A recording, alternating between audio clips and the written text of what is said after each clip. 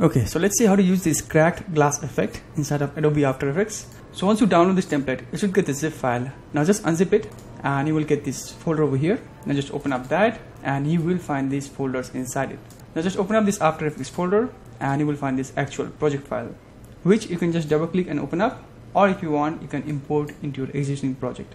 So right now, as you can see, I have opened up After Effects and dropped a footage, and I want to add a glass effect on top of it. So in that case, I can just drag and drop this project file into my project bin and it will be opened up over here. And if you just open up that, you will find these 3 different folders: edit, final, and assets. Inside the edit, you will find the media composition. So there is 5 different resolution. For that, you have 5 different media compositions. You can add your media inside these media compositions if you want, or if you want to directly add the effects to your footage, then you don't need to add your media over here.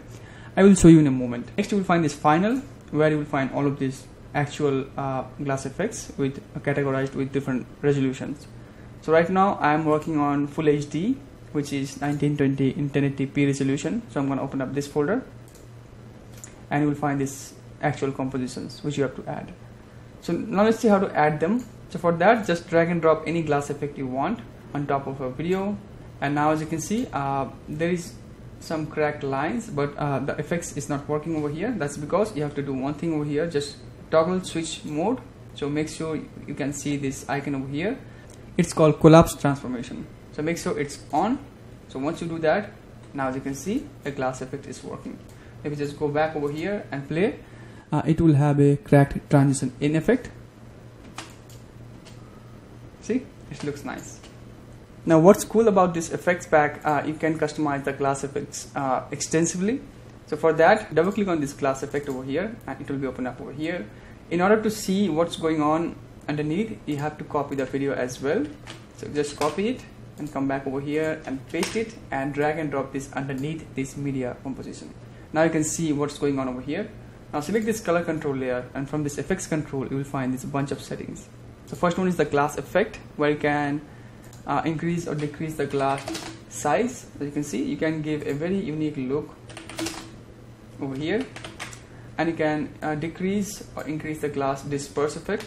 If I just make this one 0, as you can see, it looks a box kind of thing.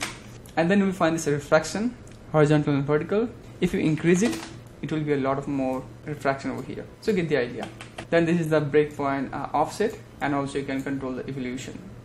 Then you will find this field of view. This is really important. With this effect, you can create very unique look. So right now the field of view orientation is horizontal. You can make this one vertical as well as diagonal. And the field of view amount, you can decrease it like 70.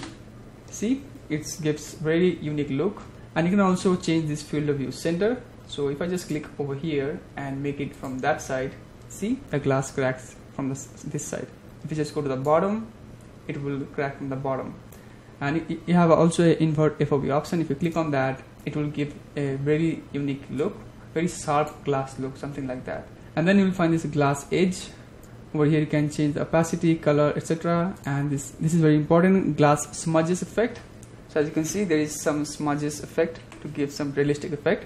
If you don't want, you can turn off that, and you can turn off and on the horizontal and vertical. So you have the complete control over here. You can also increase the amount or decrease it, something like that. Then you will find this blur. If I just turn on the guide, it will show where the blur happens. So in the white portion, the blur will not happen, and then in the rest of the part, the blur will happen. So if I just increase this one like 30, you see there is a blur going on the side. And then you will find this crack transition. So as you can see, it transition in, but if you turn off that, it will be no transition. So that's basically it for these effects. In the same step, you can drag and drop any effects you want and create your presentation.